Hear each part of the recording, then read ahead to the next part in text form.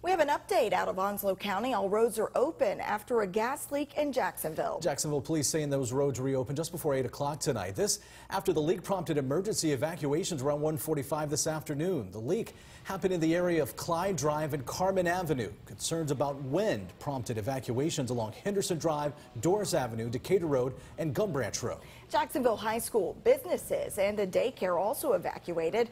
No injuries or illness have been reported. The cause of the leak is still under investigation. Stay with 9 on your side for the latest.